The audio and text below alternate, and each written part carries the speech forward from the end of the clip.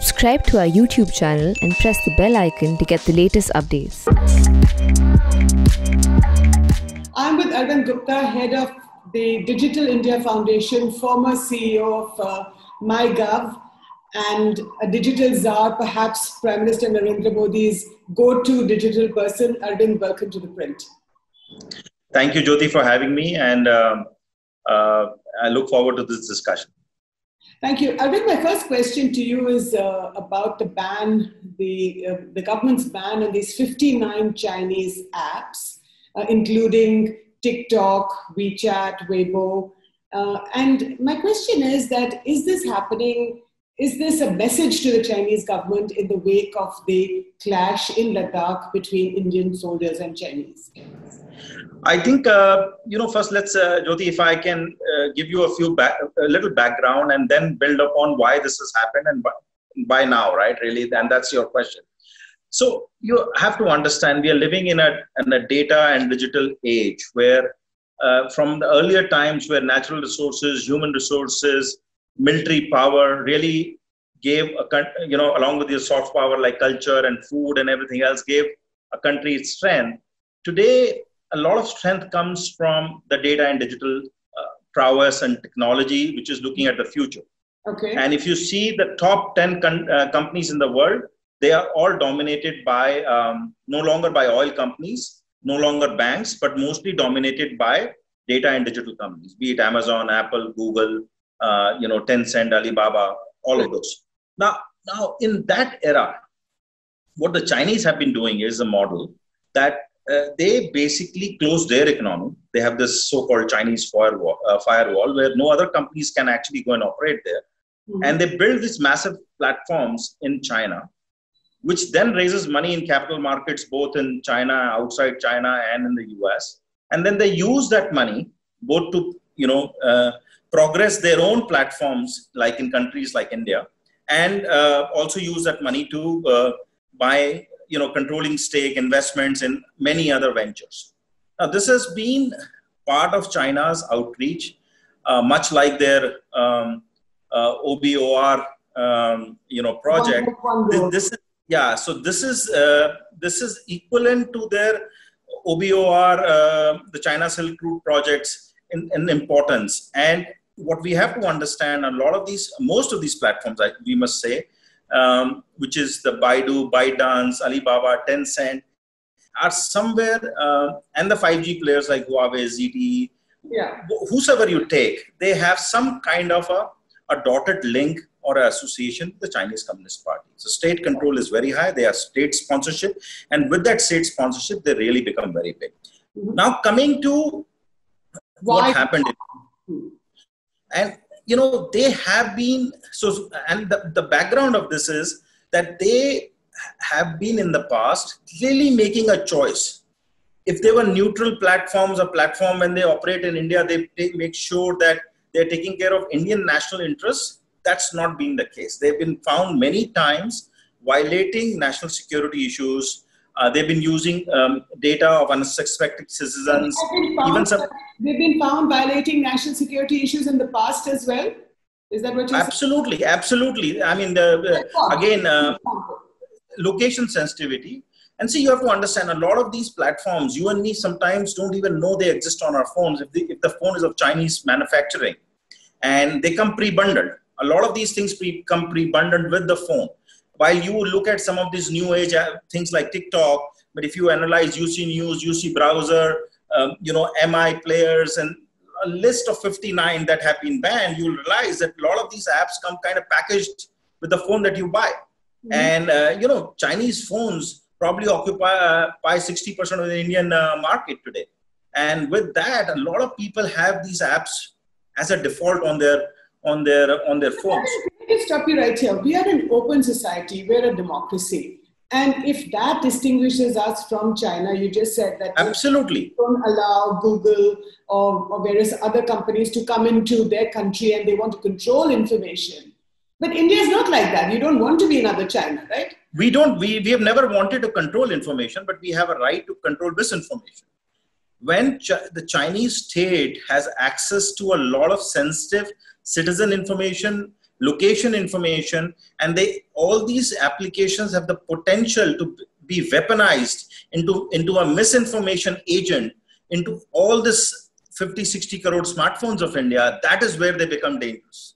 But give me an example. Explain to me, to all our viewers, what that really means. How can I own a Xiaomi phone? How can I become an agent for misinformation? Absolutely. Now, that's a good question, because now what happens is, let's see, first of all, consider a news which is curating news on one of these platforms. I mean, you see news being curated by everybody, being popped to you, fed to you. Now, you imagine you are in the hinterland of India, you get news every day, and you're in the border areas, you're getting a news that India's soldiers being beaten left, right, and center. India, concedes thousands of kilometers of land to China, and this is happening constantly. And and this news is being sourced from unknown portals or some Chinese propaganda agents, and being fed. Even now on the Ladakh clashes, it could be happening. It could be happening. It has been happening in the past, and in this case also it has happened. They take information which is suited to the Chinese interest and promote it, prioritize it in the curation of the news. This is one example. It has happened in the past in Doklam. When did it happen?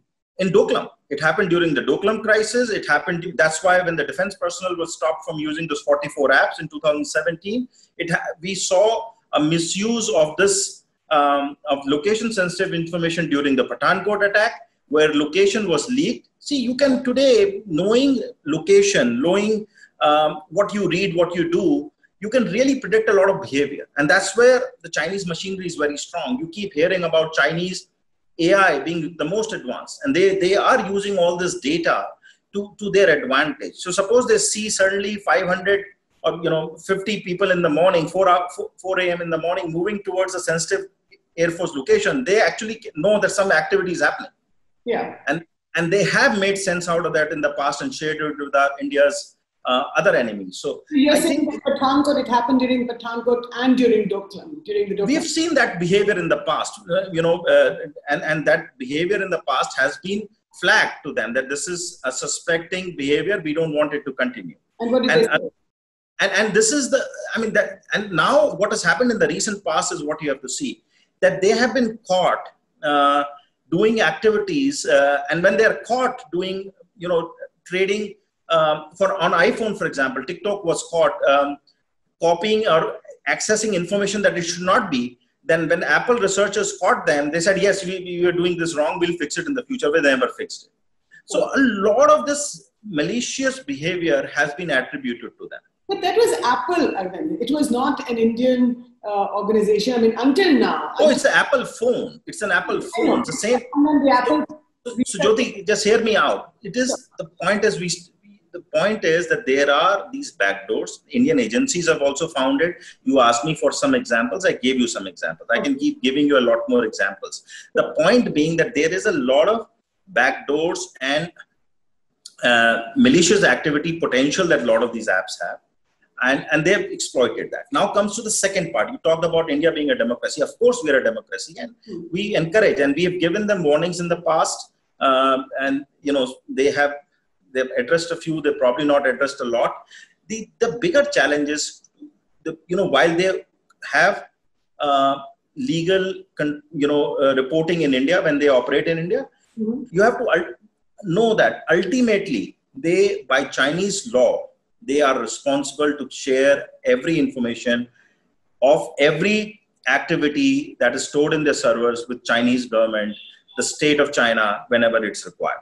That is not the case with any other platform that we use. And that is what makes it the scary part. And that's what we have to recognize. And when we have found instances of that happening, always it has been, yes, it's a problem on our end, we'll fix it. And now I think it was the right time to make sure that that is now not going to be used in the future against India. That's why India took up very, very. Are you linking it to the dark clashes? Are you linking it to this security related to I personally believe it has been brewing for a time. It is not just the Ladakh clashes that prompted it. And if that acted as a catalyst, I think it's the right time that it happened. It's high time it happened. It should have happened long back. You talk to any of the non-Chinese players and platforms, they'll tell you that it's a very, very unfair advantage. So one is the national security and sovereignty aspect. The other is the non-level playing field, being pre-bundled into applications, pumping in a lot of money, which makes it predatory in nature from a pricing perspective, a lot of other issues. But the bigger issue, I think, in the current circumstance was that, number one, the citizens' data, which could lead it to potentially for misinformation campaigns, weaponizing of information, and two, the issues of security and sovereignty and public good at large. So I think, I must say that if the Ladakh crisis prompted it and made it a catalyst, I think it's a very, very welcome. So tell me something. You said that a lot of the phones, for example, come bundled with these apps, and therefore they have access to, say, location and other citizen information. Now, does this mean that, that these Chinese phones, and a lot of them are very cheap and very price sensitive in a market like ours, that these phones will also be banned? I don't see the hardware still probably needs to now realign themselves, given that the software layer, hardware by itself, I mean, I don't want to get into the technicality of it, but hardware by itself, the operating system by itself do certain things, but mostly they depend on applications to do bulk of the activity, a bulk of the processing, image processing and other things. So I think with these apps getting banned, that capability goes away from them. The phones become a lot more safer. And also, they will now be under more self-restraint to make sure that there are no pre-bundling of applications that are happening with them. And whatever goes on now on their respective Play Stores or applications that come with phones, they will have to pass a much higher scrutiny and a much higher test. Right. But again and again, Jyoti, I'm saying that don't think this is just a ban on these 59 apps. It's an important step that India has taken to ensure its data sovereignty, given the new data and digital age we are in. I think we shouldn't underline that.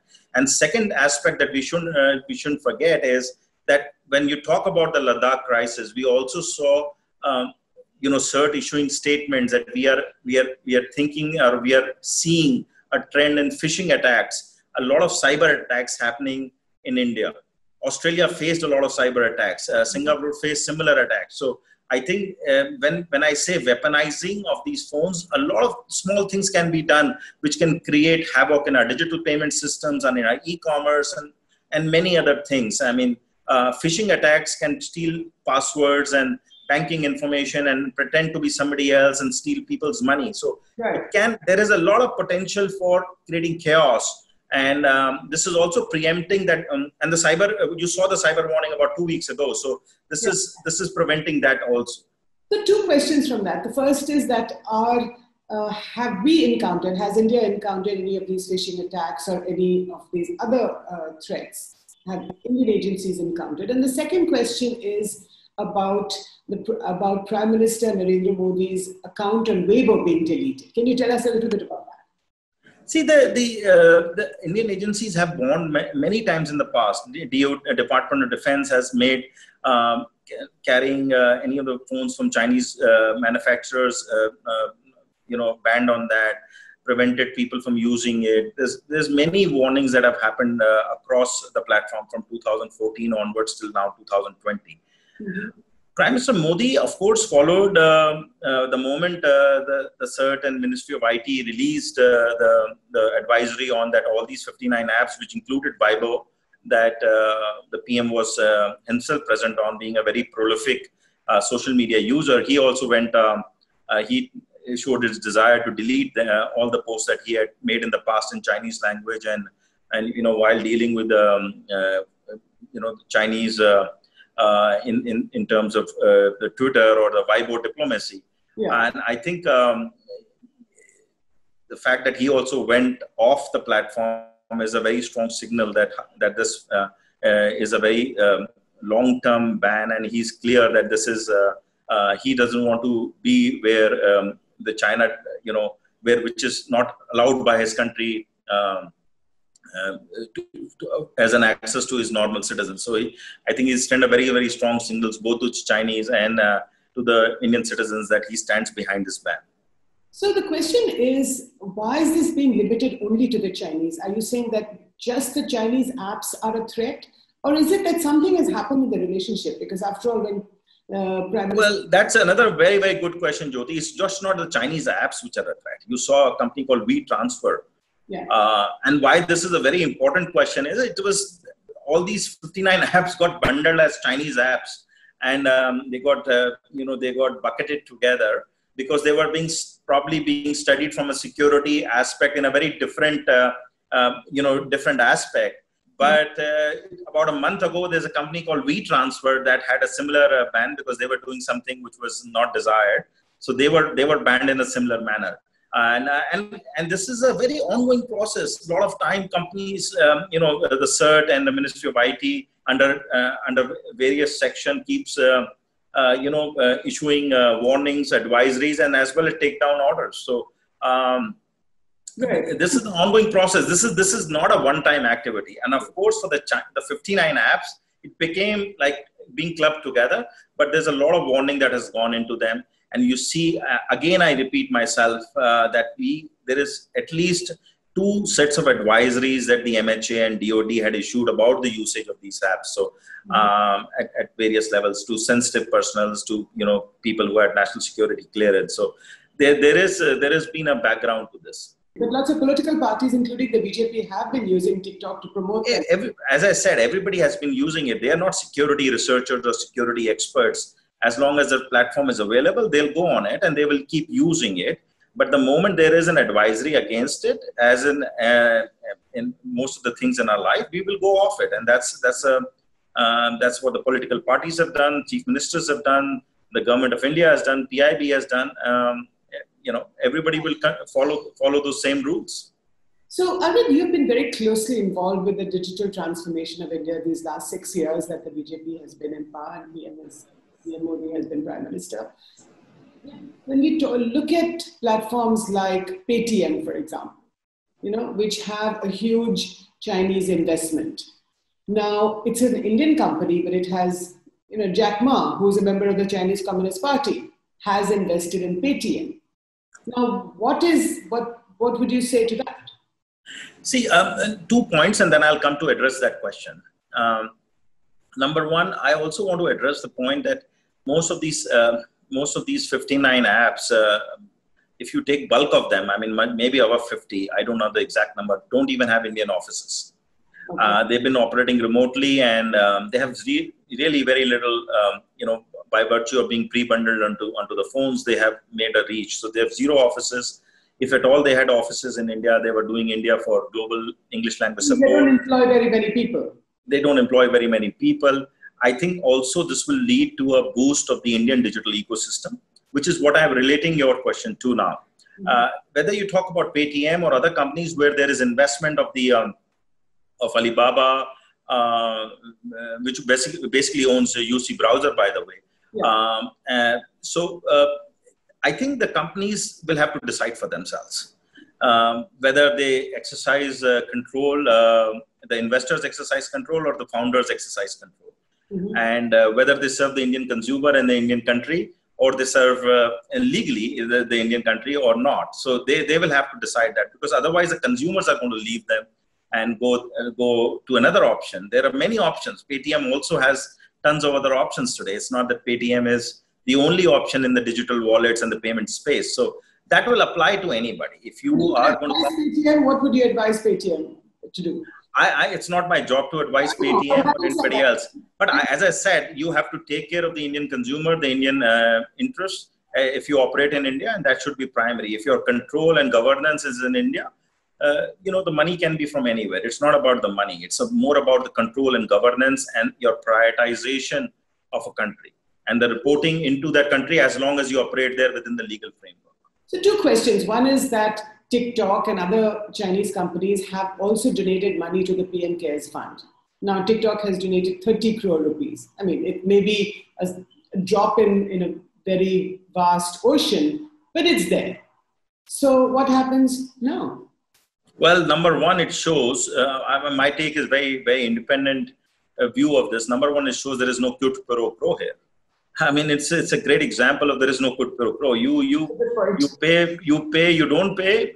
You know, the law of the land or national priorities will remain national priorities. Two, I think TikTok, whether they crowdsource the money or whether they took it from their employees, most of their employees happen to be Indian, and they continue to be Indian employees. They may not remain TikTok employees, but they'll continue to be Indians. So they have a right to contribute to a relief and a welfare fund for Indians. So both those would be my views. I think, this is a government that has many times said the same thing, that there is no quid pro quo. So TikTok should know that very well. Thank you so much for your time, and please subscribe to ThePrint's YouTube channel. Thank you again. Thank you for your time.